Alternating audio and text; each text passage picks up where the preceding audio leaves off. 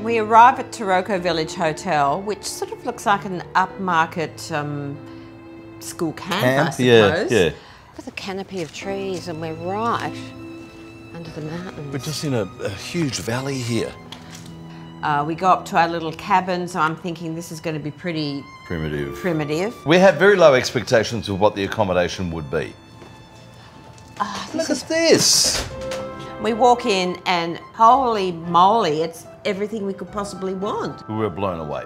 And a concession to Taiwanese Aboriginal living. It's air conditioned. A fridge. Oh, it's good. It's beautiful. In fact, I don't want to leave the room. But look let out alone here. leave the resort. Look. Oh yeah. Perfect.